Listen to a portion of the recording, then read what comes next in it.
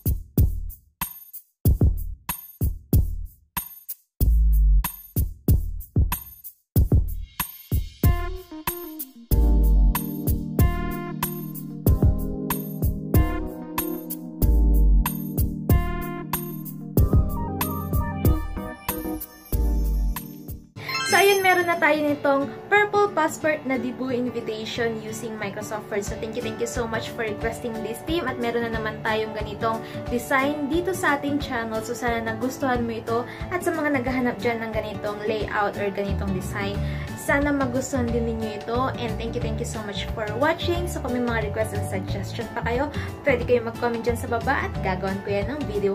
Again, thank you so much for watching and see you sa aking next video. Don't forget to like and subscribe. Bye!